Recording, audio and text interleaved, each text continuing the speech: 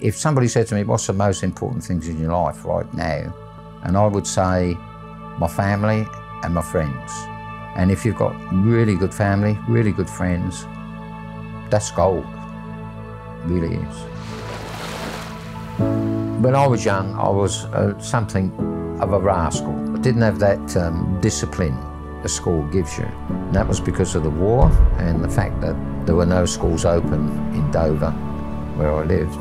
I thought the best thing for me would be to get in the Navy. So one thing about being on board a ship is that, you know, you can't really avoid anybody. It's necessary for you to actually get along with them all right. I enjoyed that part of it in particular. When my wife Joan died, it left a huge gap.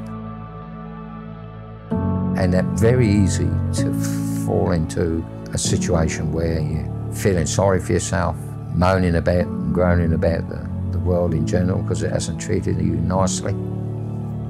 And I felt that I couldn't do that.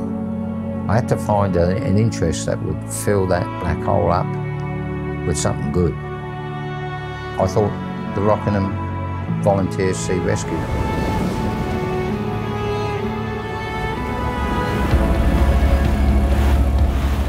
And one thing about volunteering is it helps the general community, but it also helps you.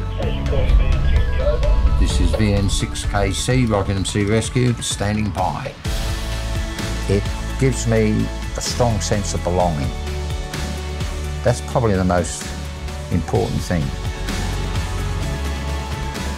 And I've talked to many older people, and they say doing that volunteering work saved my life.